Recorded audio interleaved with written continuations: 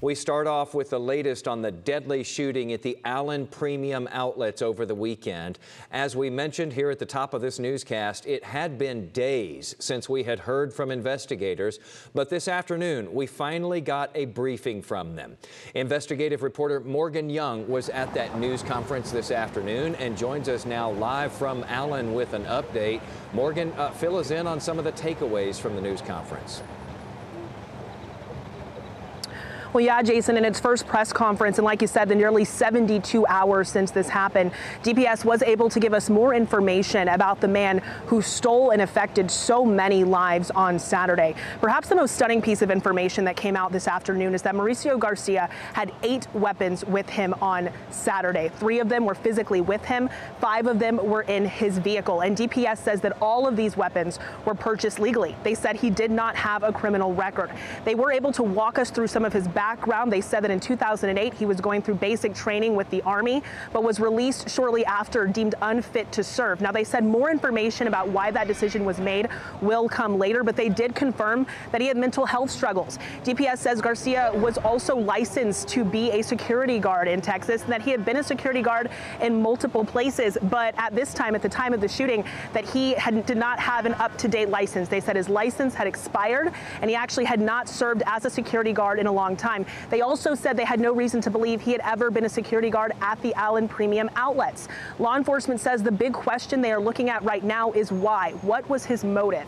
And while they say they do not have an answer to that, they did confirm that in the first few days of looking into who this person was, they do say they found he had racist and hateful beliefs. We do know that he had neo-Nazi ideation. He had patches, he had tattoos, even his signature, verified that. That's one thing we do know. We are trying to get into his computer and on social media and find out, whether he had anything that he'd publicized or been out. We're looking around, we're seeing trying to find what we looked at and trying to get every information we can. Now, despite this information, DPS says that they believe Garcia targeted this mall specifically, but did not target any specific group or any specific person. They said outside of this location, they called this shooting random. Of course, so many other questions that need answers here. I'll tell you, DPS only took about 6 questions from reporters this afternoon, but they are asking if anyone who was there has not given a statement, anyone who witnessed this, who might have more information, they are asking those people to reach out to them. Jason. All right, Morgan, thank you for that update today from Allen.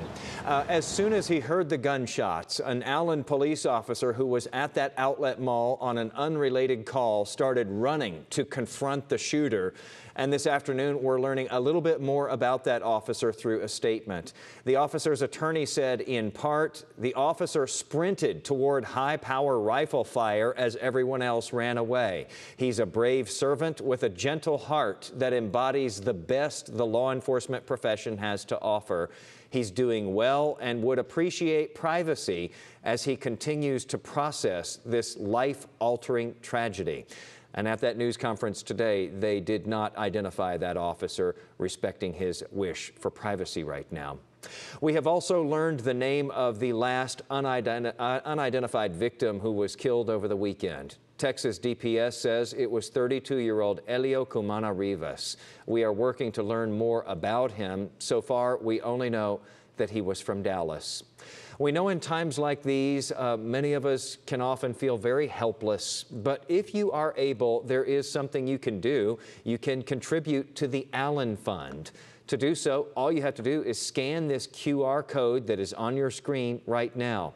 The Communities Foundation of Texas says the money that is collected will be directed to local nonprofits providing resources for the victims.